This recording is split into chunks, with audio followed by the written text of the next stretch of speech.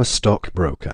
He was convicted of fraud crimes related to stock market manipulation and running a penny stock boiler room, for which he spent 22 months in prison. He recounted his life in his memoir, The Wolf of Wall Street, and the 2013 film of the same name, in which he was portrayed by Leonardo DiCaprio. Early life. Belfort was born in the Bronx to accountants Leah and Max Belfort. His mother later became a lawyer. Belfort is Jewish and grew up in Bayside, Queens. He graduated from American University with a degree in biology. Belfort briefly attended the Baltimore College of Dental Surgery. However, he left after the dean of the school said, "The golden age of dentistry is over. If you're here simply because you're looking to make a lot of money, you're in the wrong place." Career. Belfort started his career as a broker at L.F. Rothschild Stratton Oakmont Fraud and Conviction. In the 1990s, he founded the brokerage firm Stratton Oakmont, which functioned as a boiler room marketing penny stocks, where he defrauded investors with fraudulent stock sales. During his years as a stock swindler, Belfort developed a partying lifestyle, which included a serious addiction to Quaaludes.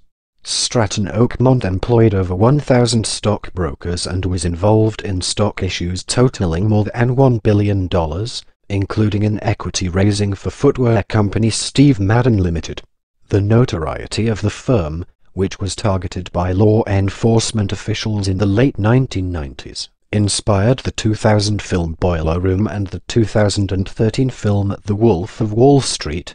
Alabama Securities Commissioner Joseph Borg formed a multi-state task force that led to the prosecution of Stratton Oakmont after his office was inundated with complaints regarding the brokerage.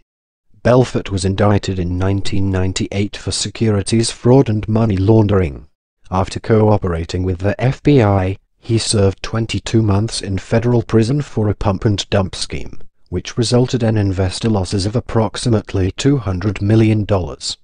Belfort was ordered to pay back $110.4 million that he swindled from stock buyers. In prison he met Tommy Chong, who encouraged Belfort to write down his stories and subsequently publish them. They remained friends after their release from prison. Restitution. According to federal prosecutors, Belfort has failed to live up to the restitution requirement of his 2003 sentencing agreement.